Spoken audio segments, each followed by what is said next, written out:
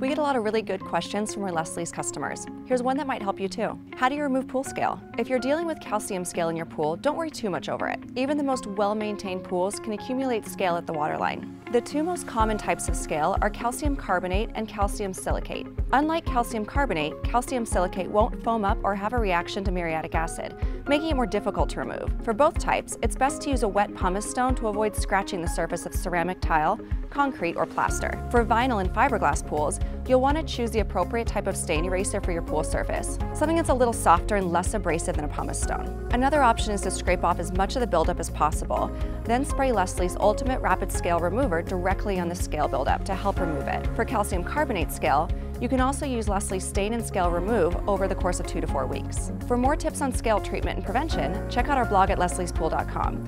Also, be sure to subscribe to our YouTube channel to learn more about pool care.